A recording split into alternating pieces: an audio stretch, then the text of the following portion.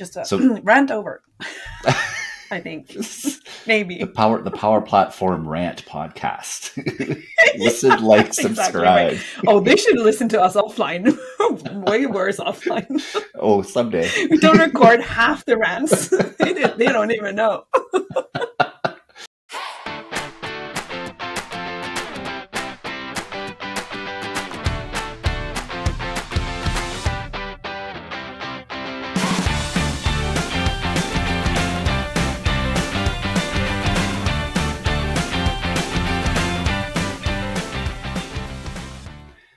Hello, and welcome to another exciting episode of the Power Platform Boost podcast, your timely source of Power Platform news and updates with your host, Ulrikke and Nick Dolman, myself. Hello, Ulrikke. How are you? I'm good, Nick. How are you? I'm doing good. We have a ton of exciting stuff happening in the world of Power Platform. Oh, yeah. We could actually, I think this week will be Power Pages week. We could have filled an entire episode just by Power Pages announcements, I think, this week. Yeah, there's a lot of cool stuff, but again, we're not refresh the cache. We like to give equal footing to all of the Power Platform. We're trying our best, but Power Pages sneak in there every week. But that's natural, being 1/5 of the platform and everything. I think it's only natural. But let's kick off this episode with something not related to Power Pages. And I think this is the product that between you and me, this is the thing that we have least experience with. Am I right? The Power BI? Yeah, the yellow one. Yes, the yellow one. Yeah, what is that all about? And I think that goes for more than just us, because the community around Power BI has been such a great community for so many years. Being included in the Power Platform doesn't change all that. And so I think this is still kind of that feel within the community as well, that they're so established in their own. And then it's all the other guys and all the other products on the site. And the Power BI folks are amazing. Oh, yeah, absolutely. And we do, of course, also read the Power BI feature summary that comes out once a month. And if you don't subscribe to that, that's something you should check out. Of course, we will have links to that in the show notes. And this week, something caught my eye. So dynamic format strings for measures. So it sounds kind of strange, but let me just walk you through what it is. So when you have a report, and you have a string, and you have the ability to select what kind of format it is by a drop down at the top. So now you have a new option at the bottom called dynamic. So instead of selecting number or a string or a currency, you can say dynamic. And when you do that, you get a new kind of editing experience where you have the ability to put in a formula where you can have conditional formatting, for instance. So the example that they give is a dynamic currency indicator. So you would have a dollar and your Norwegian kroners, and then would have different indicators or different icons or whatever. And that is the type of scenario they would use for this. So then this string, this measure would be different based on another value in another string, for instance. So that is a really cool new feature for Power BI that I wanted to highlight. And of course, there's loads more in the feature summary. But for me, being, mostly into Power Pages in my daily work, we have huge announcements. It's big features coming out. I see this product has been around for a while because the announcements are for very specific details. To me, an outsider would say it's very detailed. It's very small pieces, very important pieces, but it's a very big difference in the kind of features that get released. They're in the details. They're in the things that you see that this is a requirement. Someone has asked for this, and they're finally getting it. So if you're into Power BI, check out the April feature summary, and a lot of good neat bits in there. What I like about how the Power BI team does their releases is they have like a monthly summary of the releases, very much like Visual Studio Code does. If you use VS Code, once a month, and it's probably today's May 1st. So probably when I open it later to get into my work, I'm going to see all the new features, or I think it's on a specific day. The Center of Excellence, the same thing. where you can almost set your calendar to know this is the day the new features are going to come out, so we can check that out. So I like how some of those teams do that. And I like to think that other teams could eventually adopt that as well. So we're not just, all of a sudden on a Friday afternoon, given a big announcement like there was last Friday afternoon.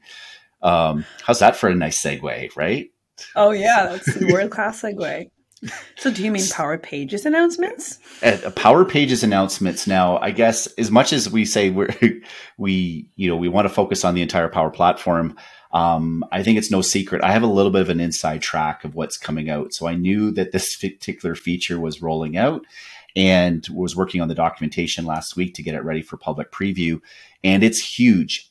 It's solution management in Power Pages. What does that mean? That means that you can take your sites and your site components, you could add those to a Power Platform solution, export that solution, move it over, import it into a new environment. And that's one way, that will be the way to transport your site components from one environment to another, along with all the rest of your Dataverse, forms, views, and everything else you're building out your entire solution, entire application. And this has been something I know has been being worked on for quite a long time. And now it's finally rolling out in public preview, meaning, evaluate it. Don't quite go to production yet with it. Although, like I know people do that anyway. But you can check it out. Now, a couple little things that are tied to that. And the big thing is it is tied to something called the enhanced data model. And I'll talk about that in a few minutes. The other thing is, on your destination, or currently for public preview, you'll need to enable the enhanced data model in order to use solutions. That's the key thing. You need to make sure that's going to happen.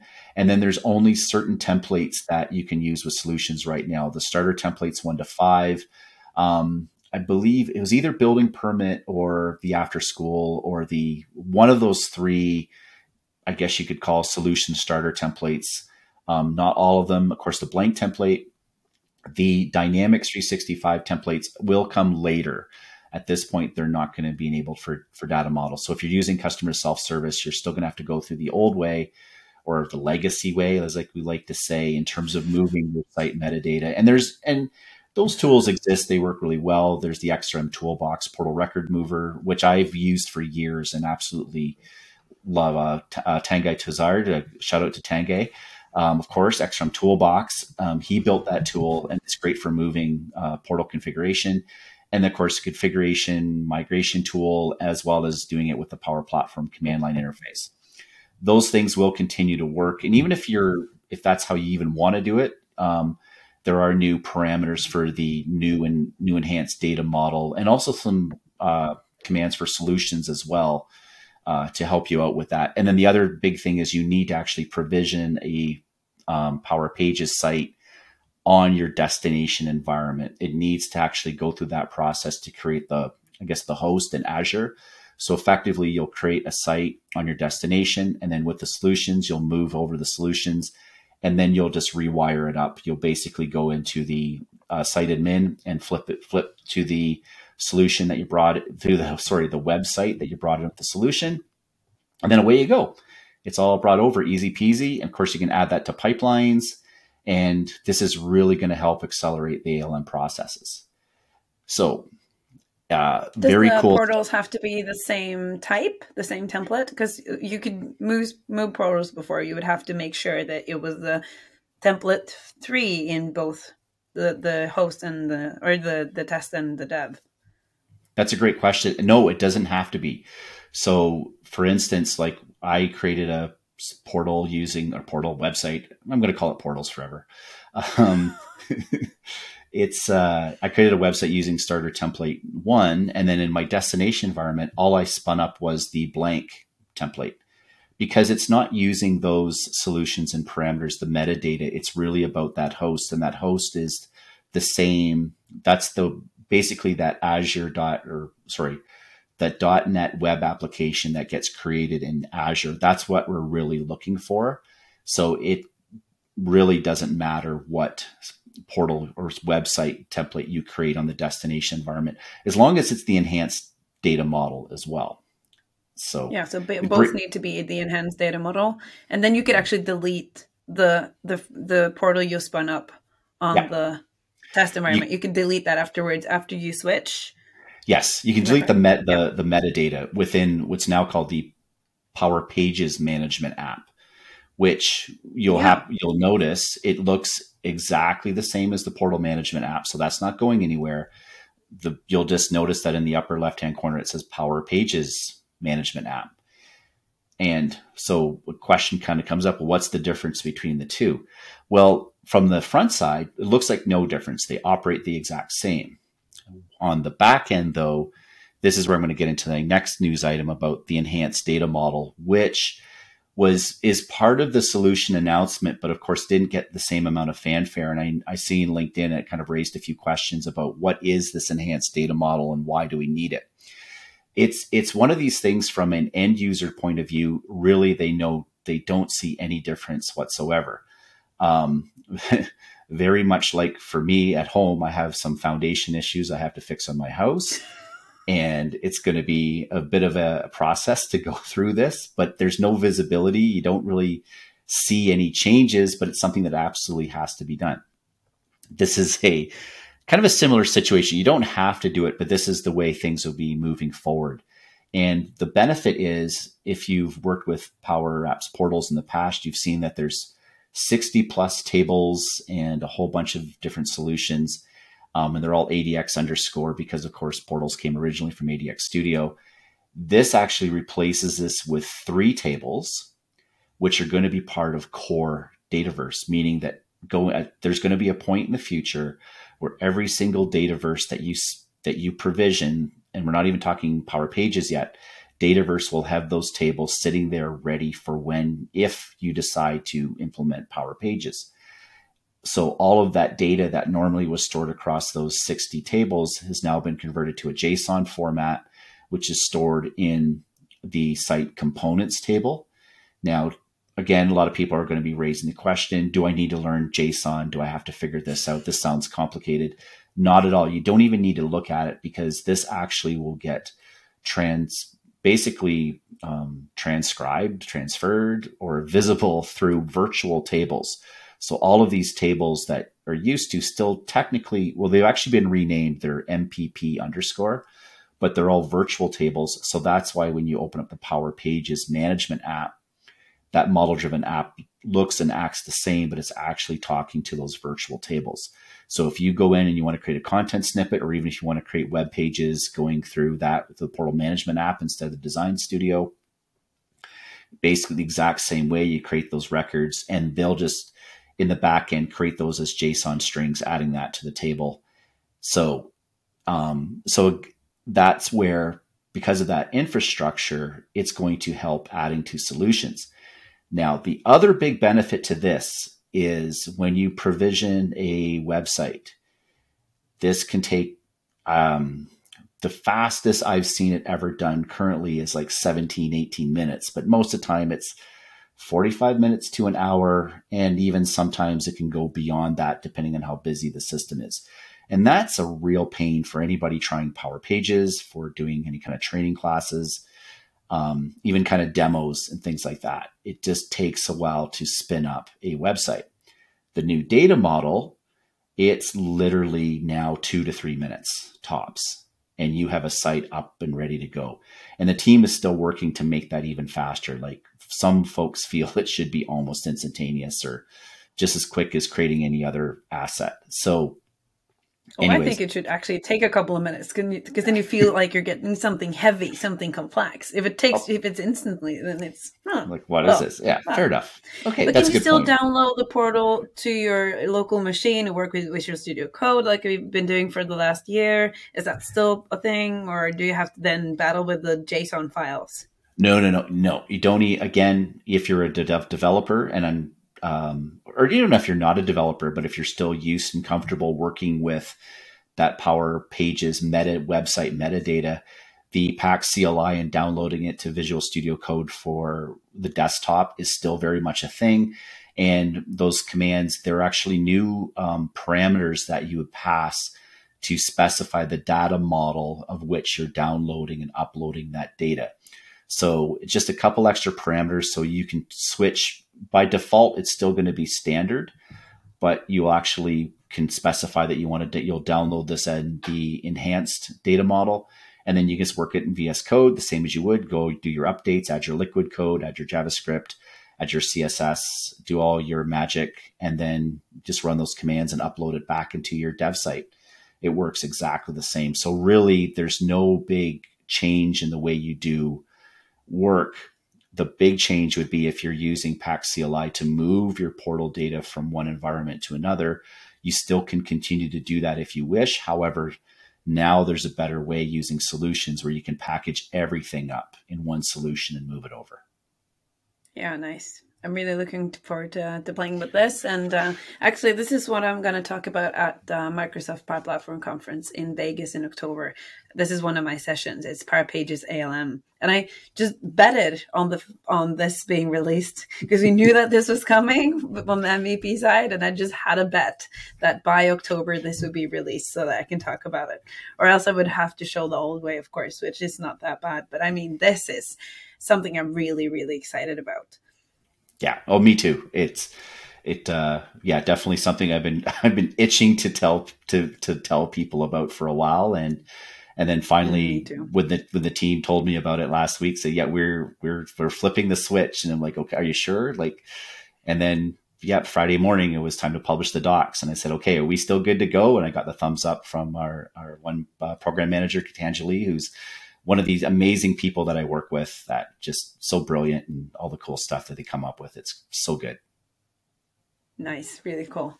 Another cool thing that I saw in the community this week, just to, I'm not good at segues like you, just to move things along here. I saw, and this is actually a friend of mine, Rui Santos, who works for the PowerCat team today. He created a custom web API that will allow you to create QR codes with Canvas apps. And I really think this is cool because I've used this a lot, and then I have to rely on a third-party connector.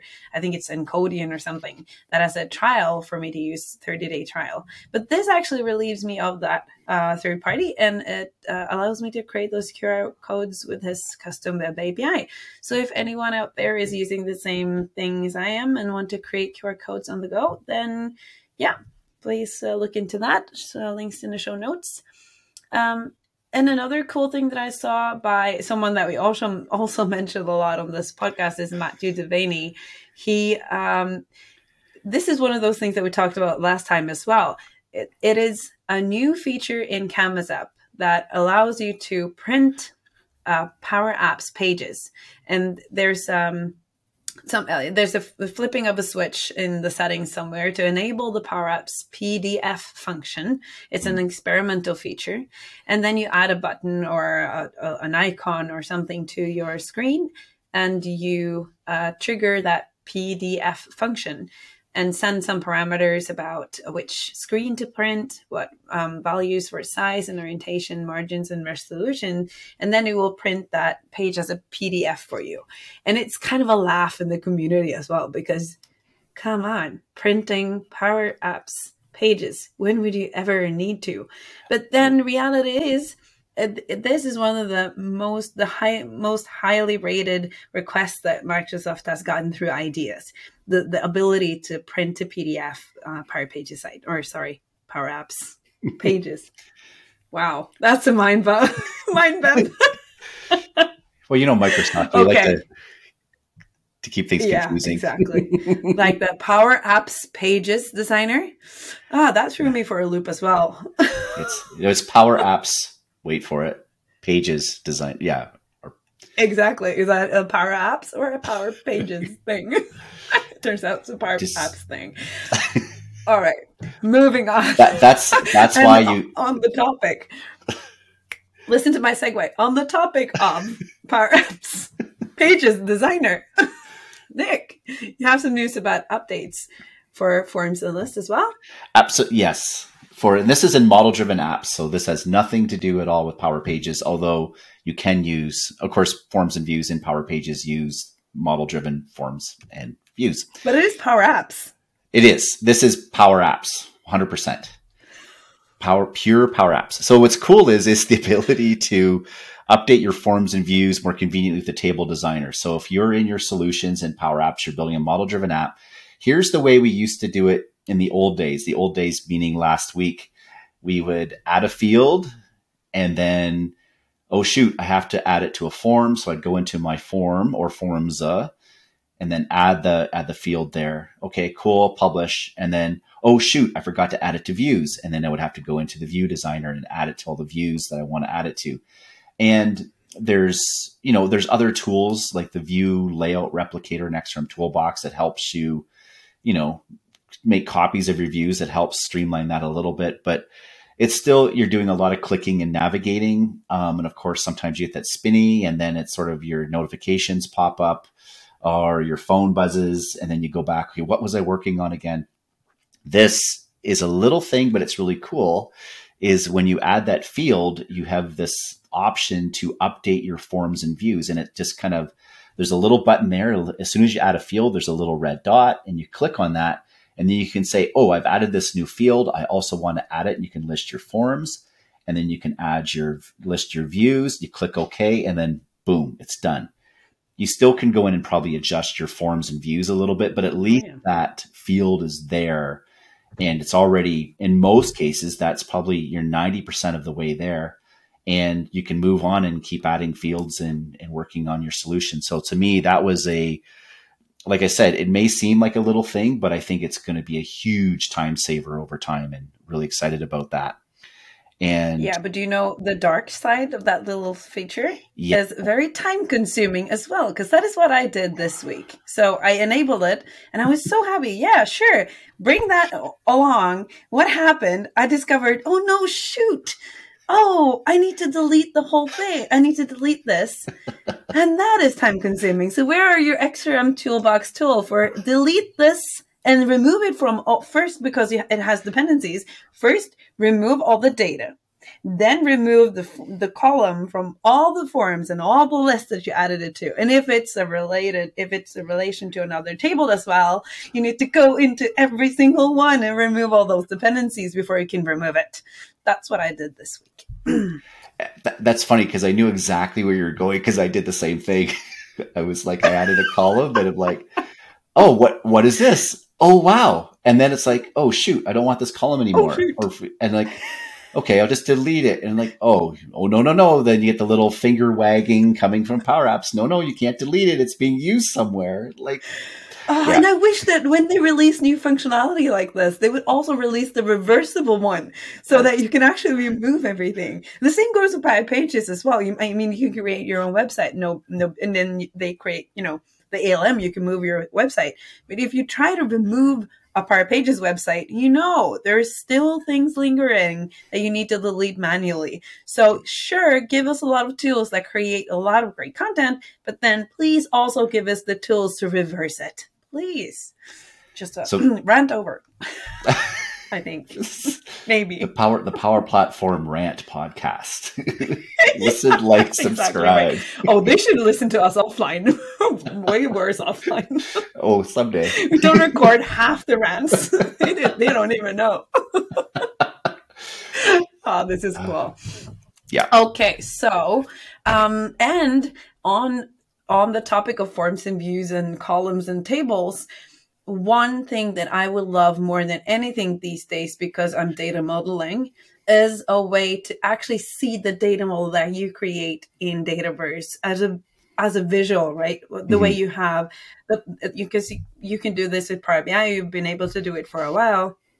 And now you can enable data model settings to allow you to edit your data model in Power BI Service. It's a preview feature, and it will create a button in the toolbar called Open Data Model for you.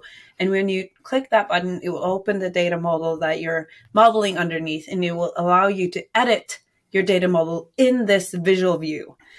Hallelujah. Can we get this straight into Dataverse, please? Please. Wow. Yeah, because that's been in SQL for 1,000 years already. That's really cool. Okay, I got to try that. I'm all about, because that's what we do in Visio anyways, right? Because it's like the document my flow possibility that we have now. It's okay, done. It's hours and hours of work, done. With this feature, we would not have to do the Visio anymore. We would not have to do the documentation, do this manually anymore. We could export this as a visual, and it will be, documenting the data as you go, and it will be live, always updated. Perfect. Cool. So will that create like tables and columns and stuff as well, or just the linking of the data model? Do you know? I'm not sure, because I'm not a Power BI person, so I haven't tried it out.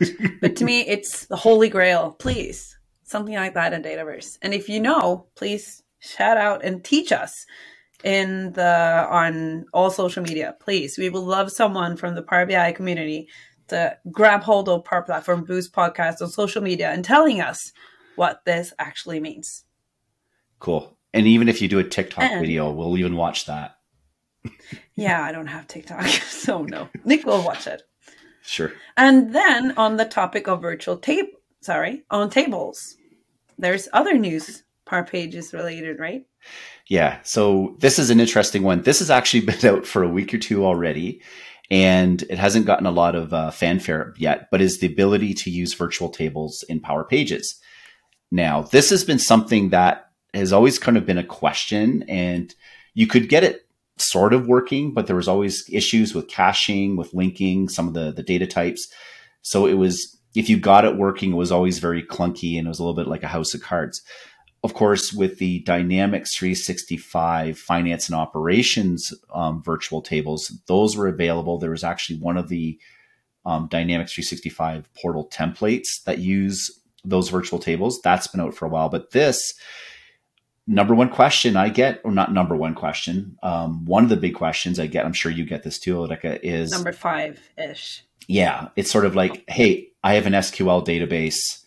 I want to build a Power Pages site. Can I connect to my SQL database or SQL, depending on who you are, how you pronounce it? And it's like, not really, but now you can set up a virtual table in SQL, set up a virtual table in Dataverse, pointing to either SQL or SharePoint, although SharePoint's not a database. Even that's don't get us started. Don't get us started on that. Don't go there. Continue. But if you do have a list in SharePoint that you want to display on a Power Pages site, that is also very doable with this virtual table provider. And it's all following a wizard. It's all very automatic. Now, I know that wizard has been out now since January, just for regular model-driven apps and for Canvas apps to do that link. There's a couple good videos out there. I know April Dunham's done a video. Lisa Crosby's done a video as well on how to set that up. And of course, the documentation is there. But now you can surface these virtual tables within your Power Pages site.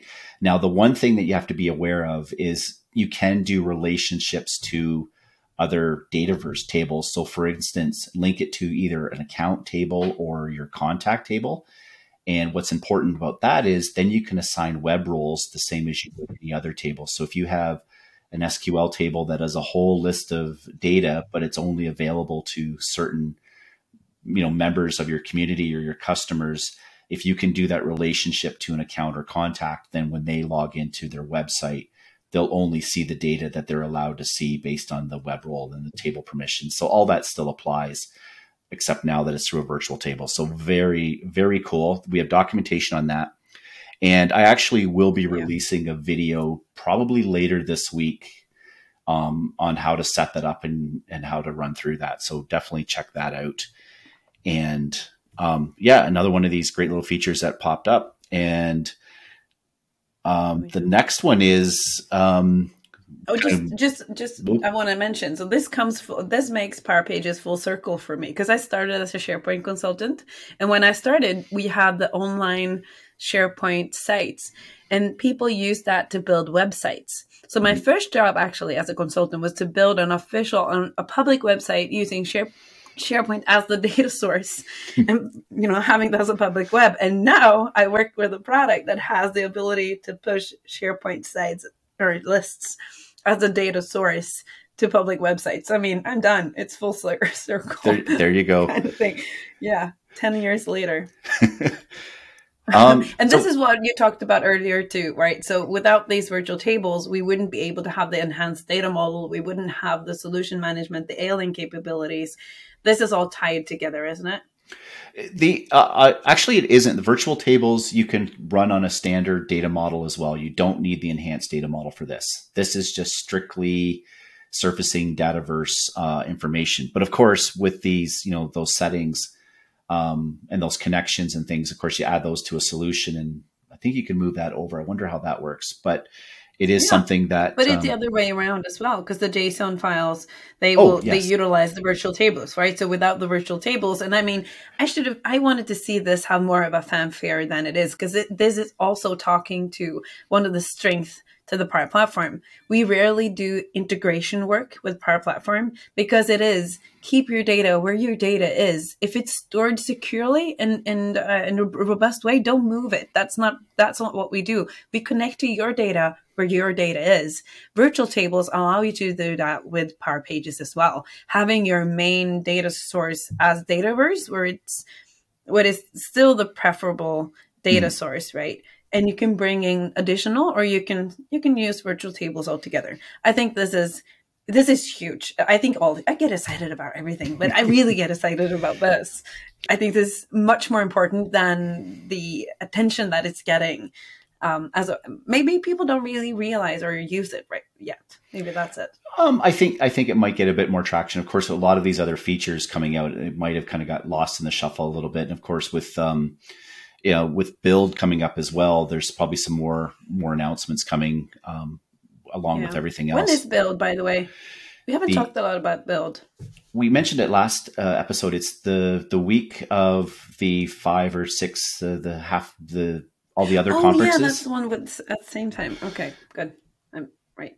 Yeah, we're all caught up. Cool. And now that you're caught up, everyone else is caught up too. That's all good. So we have a couple other things to talk about. You want to talk about improved variables and collections experience? Yeah. So I have a bad memory. So this is help for me. So, variables and collections when you're creating Canvas apps, those are, yes, you can see them, but you need to go into the settings space to see them and to view what variables and collections that you created. Now they're bringing that experience into the designer as well. So you don't have to remember, you can bring that in. So as you're writing your functions, you can bring that in, or expressions. I get confused.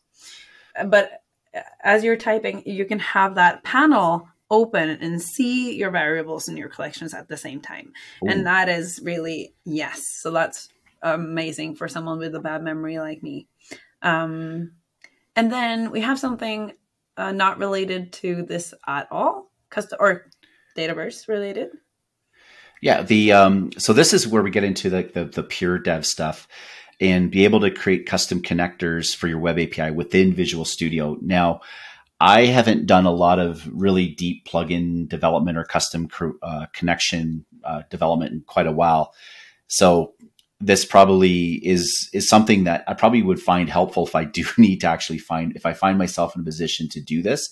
And this is the ability to create those custom connectors directly within Visual Studio. And we're not talking Visual Studio Code. We're talking full-blown the Visual Studio Code editor. And overall, I remember over the years, Dynamic CRM and Power Platform, those types of connections into Visual Studio were always kind of lagging behind. You needed an older version of Visual Studio to use some of those tools, and it was very specialized. And now this is, again, we're seeing more and more of that whole Fusion dev story happening.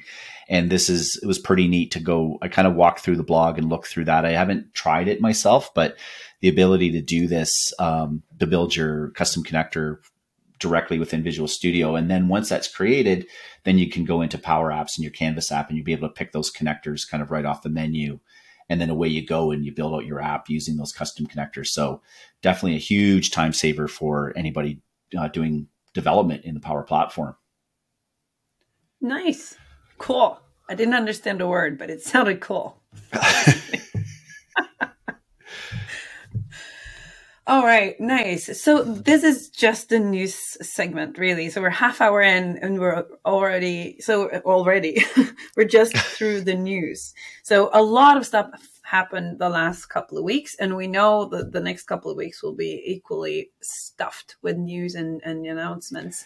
And I just want to mention one more thing as well. I said if we have time, but I feel it's really important to mention. Nick, that's you. That's me. Neil Benson, yeah, the Aussie version of Nick. No. I think he's originally Irish, and then he's all over the world. But a big shout out to Neil. He's a good friend of the show, good friend of ours. Absolutely, and amazing with. So he talks about the agile approach and Dynamics 365 and business applications in the agile space. So he's very much about Scrum and how to build and how to structure your team to be most efficient and to work best with these platforms. And he has a podcast called Amazing Applications Podcast. Big shout out. We listen to his podcast every week. And this last episode, he doesn't have a guest on. It's just Neil talking. And he introduces a thing that I really, really resonated with me. It's called empiricism. I think I got that right. I practiced empiricism. And he says that it's for teams that are building complex enterprise Dynamics 365 or platform applications in an exploratory way. So instead of writing up a lot of requirements and needs up front and then designing this in your head to the best of your abilities and knowledge at the time, you would instead open up our Canvas app or a model-driven app for that matter, and start building with the components that you see and the features that you know, and to experiment and try to build the best solutions that you can as an experiment, as a proof of concept. And that is the way that I've been working for the last couple of years. I've rarely been set to write a solution document or anything. It's mostly, can you just build this to the best of your ability? You just take a couple of days and see how far you get with what's out of the box and a little customization. And then show it to us, demo it to us, and then the customer will decide if it's a way to move forward. And then you move forward to the MVP. So then you build out more functionality, more pages, better, you build out the data model, and then you kind of go iteratively.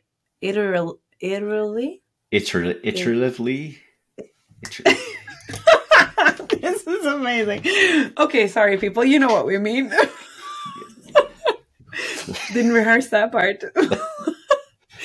All right. So iterative. It cycles. Yes. Thank you. And you kind of, so it's doing experiments, observing what you get, and then learning from that observation, and then doing another experiment. That is empiricism. And in Neil Benson's latest podcast, he talks about this from the ground up. It talks about what it is and why it's important for Scrum. And it goes all the way to examples and real life scenarios where this is important and this is the way to move forward. And in my own experience as well, I do this with a customer today. They have a huge application that we're replacing with the Power Platform, moving it to Power Platform, huge manual scheduling work that we actually have transformed into an automated process using interactive map component, for instance. And I just stumbled upon it. I just tried my way forward with the tasks and the requirement that I know they're having in this application. And then all of a sudden I found a great solution. I would never have had that solution if I had just sat with a Word document and describing what I wanted to build. Then I would have built the same thing that they have today and no advancement would be made. So just wanted to take too many minutes and too many mispronunciations to tell you to listen to Neil Benson's latest podcast episode of the Amazing Applications Podcast. Yeah, and done. Well, I mean, this is, we have time to discuss this a couple minutes more maybe, but to me, the most successful projects that I've worked on is when there is a very good collaboration between the end users and like myself or the people working on building the solution. I mean, I've been in those projects where we spend hours or days or weeks running up these complex specs and this other system, here's how it's going to address the requirements. And you give that to the users. And of course, they have their day jobs. for them to read through all this. And what you end up with is you spend all of these hours building a solution. And at the end of the solution, it's like, well, this is not what we need, or what about this, or what about that? And then you run into a situation of, we didn't know what to ask and you didn't know what to tell us. And this is why this particular feature is missing, or this particular functionality is not there, because a lot of times there are those, what I call unconscious processes. And back in the older days of software development, yeah, it was a lot harder to build out these things. But the great thing with Power Apps, whether it be any of the 5 pillars of the Power Platform, it's not hard to sit down saying, hey, we want to have an application to, manage a schedule. Well, we can sit down and a couple hours later have something kind of halfway working in a Canvas app, or even in, a model driven app, if it's more model or more data driven, or, even a page up on a website, or, all of these things. And then you can show that to your customers. And even if they have, and they can say, oh, that's exactly what I want, although it's missing this. And would it be great if it could do this? And then this iterative approach, I would be willing to bet that you probably end up saving time and frustration with your customers with this whole experimental approach to building applications. And I still think there has to be a little bit of pre-planning ahead of time, and, almost having at least of a vision, a paragraph. We want a system, and this is where user stories come in great. It's like, we need a system to do this. And then at least now we have the tools, we can actually build and address that user story very quickly and show it off and get the feedback. So yeah, definitely, this is, as they say in The Mandalorian, this is the way. Yeah, and I feel that as well. And I think this is where fusion teams come in, and the maker is very important. So having a maker that is in the business, in the process, know where it hurts, know what they want, being able to go into the platform and actually try this out and say what they can, see how far they can get, and have time to play and to see. I think that is very valuable as well. And I know, to the point that you were making, I showed one of those. So the week that I discovered the interactive map component could be something for us, I showed it to the woman that is doing the manual work today. And immediately her head went to, oh, if I push that pin, then there's a card, and then I can swap the controller, and then I can, if I can do this, or if I can do that. And her head straight away went to the, oh my God, this is great. And she had so many additional requirements that we would never have if I were to write that document that you were talking about and to have her read through it. She wouldn't have, the background to understand even what I was. And we would probably speak two different languages. I would be too technical. She would not understand. And it would be that barrier as well. Being able to just see something on the screen and click and see what it does. So that is very powerful. And where this is all going. The next step with co-pilots is where someone like ourselves, who are very well versed in the Power Platform and how these things are linked together, because I still believe you need that knowledge and that experience. But then, the co-pilot can be sort of 3 people sitting there. Well, 3 entities, 2 people and the co-pilot, where you're showing off what you've built. And then the person can say, yeah, but wouldn't it be great if it could do this? Well, then with the co-pilot, you could say, hey, add a button or add a table to the application. And Copilot will go off and it will do its thing. And then you work together and you continue to build that app. So this is, the future for building applications is it's just going to accelerate with, these, not only these tools, but these new methodologies. And it's going to be a new way to learn how to work and become, still as professionals, they'll still need us, but still with that collaboration with the end users, and then also using these new tools to make that rapidly available to save the time. Because at the end of the day, these end users still have their day jobs.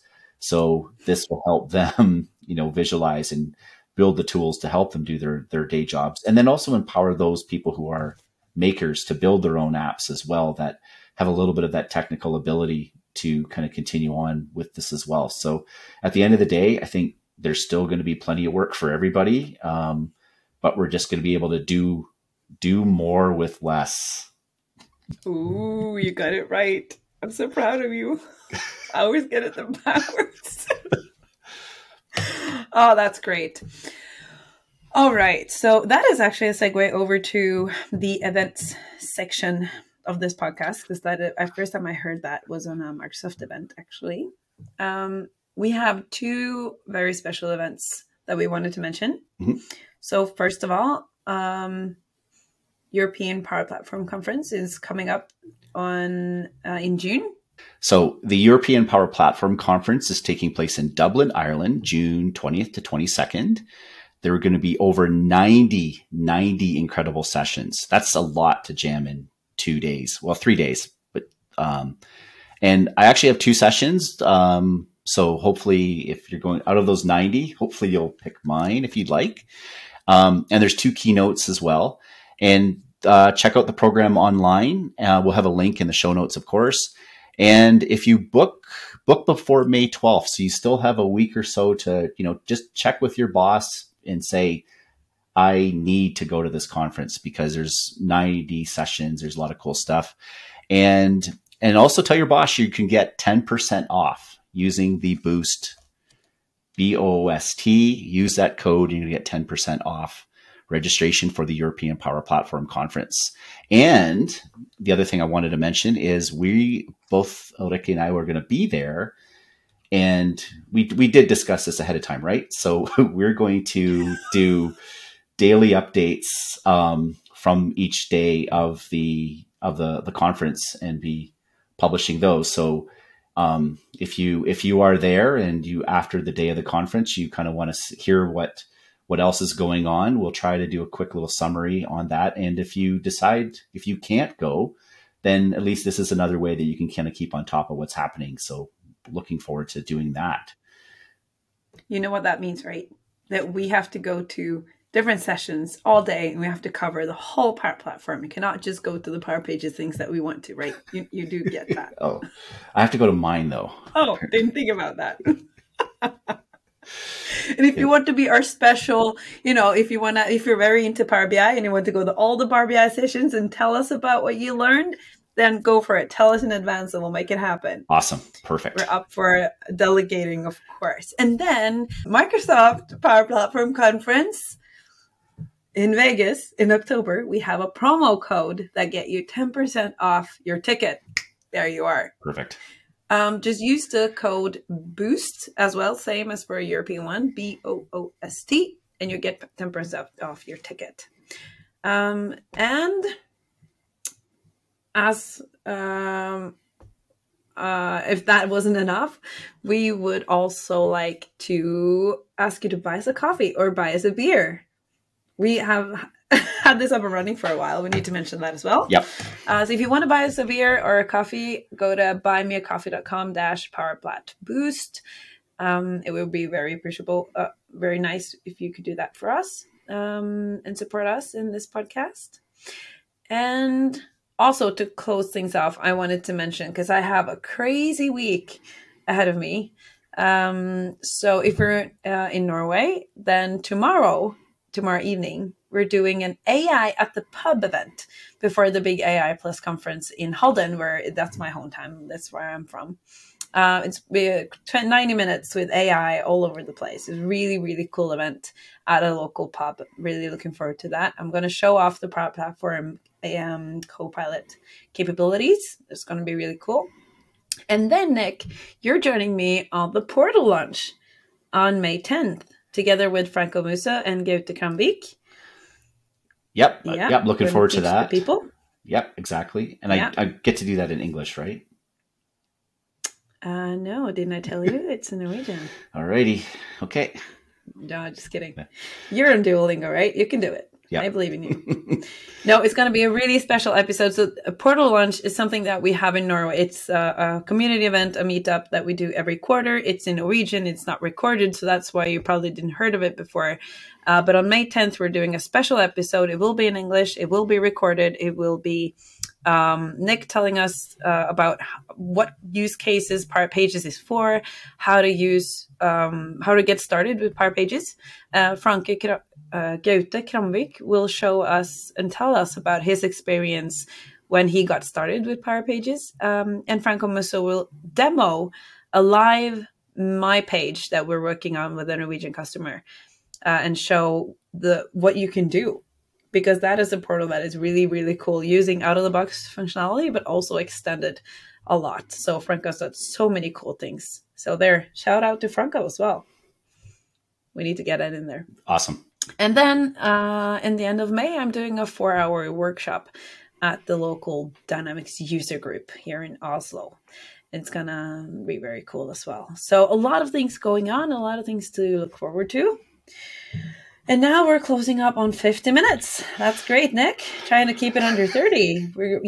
It's going great every time. Yeah, we're on point. Yep, exactly. Fantastic. So if you're still here, then thank you so much. We really appreciate you wanted to listen to us talk for 50 minutes about Power Platform stuff. I'm very grateful for you. Thank you so much. And thanks for listening to the Power Platform Boost podcast with your host, Ulrikke and Nick Dolman. Follow us on social platforms except TikTok, and email us at hello@powerplatformboost.com. And please subscribe to the podcast so you don't miss an episode. And we'll see you next time for your timely boost of Power Platform news. Bye, everybody.